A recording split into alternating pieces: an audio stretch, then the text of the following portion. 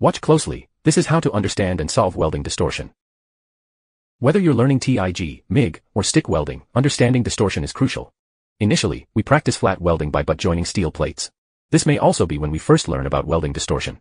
Welding distortion can be encountered in almost any scenario, such as square tube, angle iron, and channel steel welding. Thus, its importance is obvious.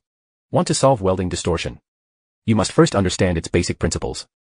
We are welding with steel plates here. Let's start with an example. Make a right angle with 2 steel plates. And spot weld to secure. We'll see this in a full weld demonstration. How does it deform? Set the welder current to 100 first. Proceed with welding.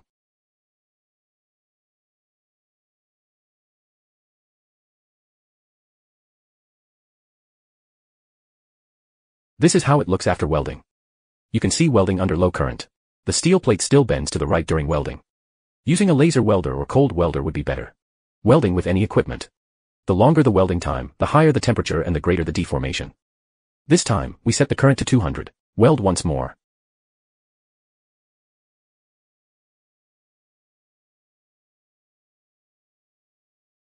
You can see it deforming more. Let's set the current to 300 and see.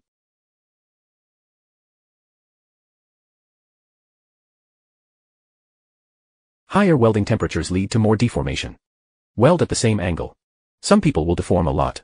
Some people will deform a little. This is due to inaccurate control of the heat input temperature. With a lower heat input temperature, deformation will also decrease. Let me explain more clearly why deformation occurs towards the weld side.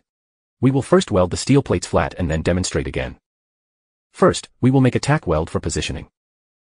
This is to better visualize the changes. We have left a gap between the 2 plates. If deformation occurs during welding, the angle of this face will differ.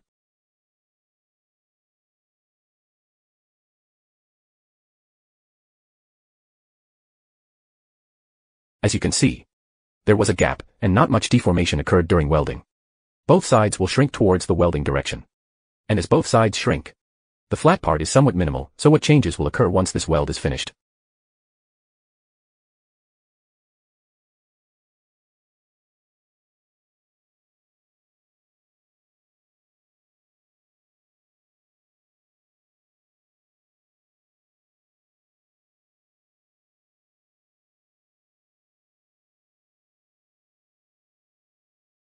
We can see. Not much change occurred. Closer inspection reveals some deformation. As the welding area increases, heat input will also increase. So it will shrink upwards. It's more accurate to say it shrinks than deforms. Let me sketch a simple diagram to explain. Assuming the iron plate's molecular structure is like this. The circles maintain a regular spacing. Heating it will widen the gaps between circles. This can also be understood as thermal expansion. When heated, it bends to one side. As it cools, the raised side will drop. The incoming heat makes it wider.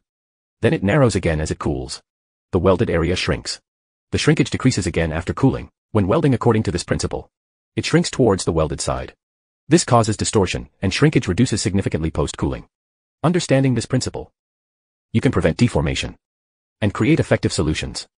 Methods are not always the right answers. It's one method applicable in this case. This video ends here. If you found the video useful, don't forget to like, follow, and save. Thank you for watching.